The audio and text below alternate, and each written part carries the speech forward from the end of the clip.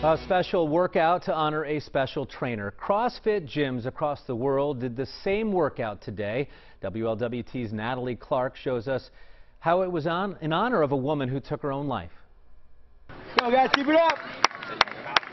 Labor Day is usually a day to relax, but not at CrossFit The Tracks in Erlanger, Kentucky.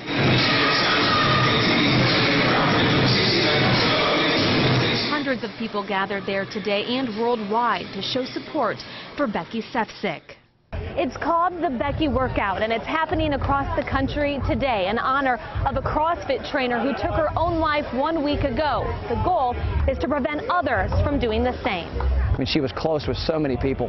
CrossFit's not like a normal gym, and you come in, your trainer is the world that hour. And so a lot of the members were really devastated last week, and this is kind of a show of support that they're here for us. Friends say the 30-year-old woman became a CrossFit instructor during her time in the Navy and quickly became a mentor and role model for women. The words that describe Becky the most are love. Becky is love.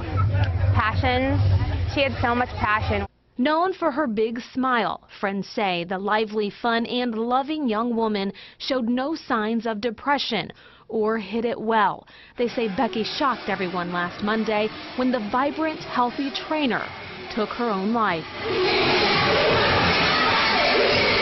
Those who trained with Becky decided to raise awareness about suicide prevention through what they all do best, train.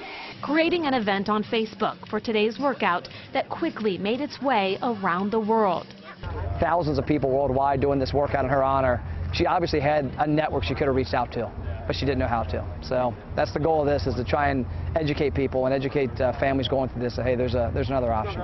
I know that she's here, and I'll continue to live life for her and be stronger in this sport for her. Not even just the sport, just life in general. Natalie Clark, WLWT News 5.